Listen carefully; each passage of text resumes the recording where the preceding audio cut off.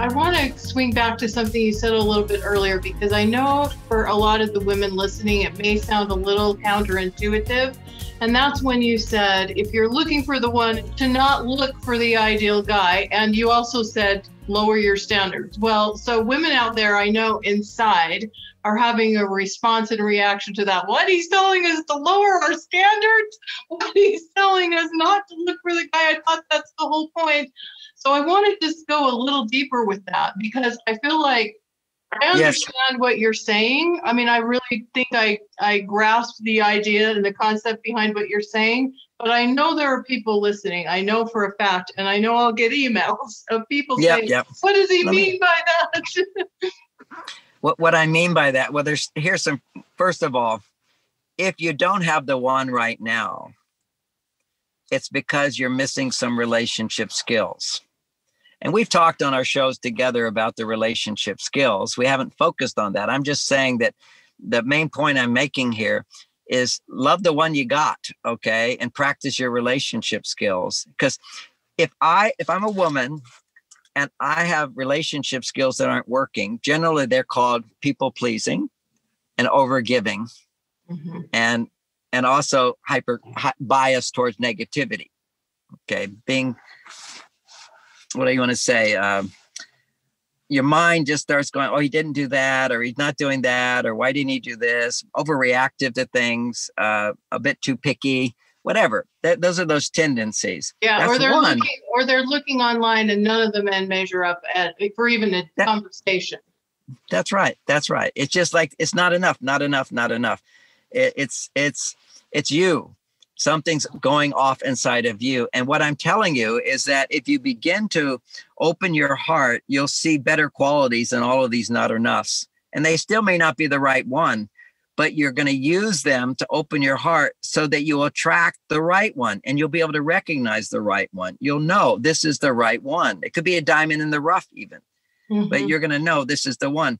And if you can't find a diamond, it's because you're not yet a diamond. You're a diamond in the rough. You have to get this, that the world is a reflection of us. And there's abundance of opportunities for us to grow through relationship and enjoy relationship, and to use men to get to that place. So if you find, let's say you find a man and you look at him and you go, oh my God, this is a diamond. All that's going to do is activate every automatic reaction inside of you that doesn't work in a relationship, which is people pleasing. You're going to lose yourself. You're going to overgive. And then you're going to be disappointed because you'll push him away because you're not being authentically yourself. Let me give you an example of that. A simple one. I'm not much of a people pleaser, but there was a time in my life when I was young and insecure and wanted to be part of a group where I could see myself as a people pleaser. And I'm sitting there at the table and somebody brings up, oh, did you see this movie? And I want to be included in the group, right? And they said, John, what'd you think of the movie? Did you like it? And this is a bit of a controversial movie. And I'm like terrified. What if I say I liked it? Did they all like it? What if I say I didn't like it? Did they all not like, what would they think of me? That's called people pleasing. And women often swim in a sea of people pleasing, which is, how do you comb your hair? What are you putting on? How are you presenting yourself? Do you ask too many questions? Do you not ask questions at all? Another aspect of people pleasing is being a good listener, agreeing with what he says. No, you need to share more points of view that are different from him.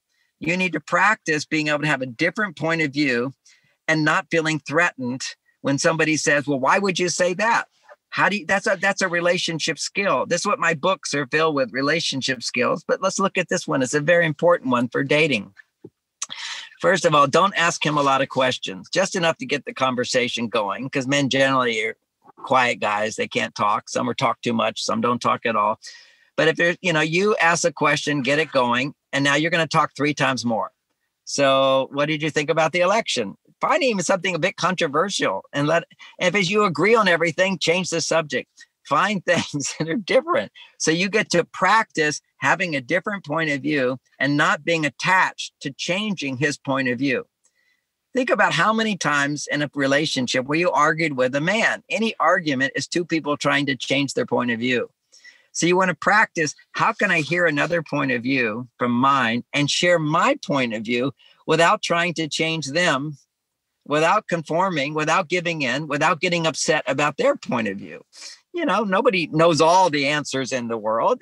So you learn how to dodge a man trying to fix you, change you, and yet you're not turned off to him trying to do that, because that's what men do. That's what you accept. And what you have to do as a woman is learn to not take it personally and not change how you think to get his approval. What makes people attracted to each other is differences. You don't just adjust yourself to please somebody. You adjust yourself to please yourself and come back to feeling good. And so this is like learning, having conversation styles where you're not trying to fix or change him. And he's going to try to fix and change you, because that's what men do, because they're not taking this class.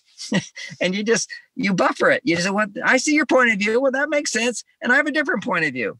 And be okay having a different point of view. This is really important training where you can start getting grounded in recognizing and being aware of how much you give up your point of view. Or there's other women who never give up their point of view, but they're always trying to change his point of view. You see, there's like, well, how would you say that? Well, I can't believe you would do that. Well, men should never do that. All that, you should never do that. That's your own inside, your demanding side, demanding someone to change in order for you to be pleased. And if the more a man is a diamond, meaning you want to get him, the more those automatic negative processes, compensation measures, alternative ways of reacting, inauthentic, not loving and supportive, not accepting, all that stuff that ruined your last relationship, you can start becoming aware of it and freely adjust it and let it go, because he's not a diamond.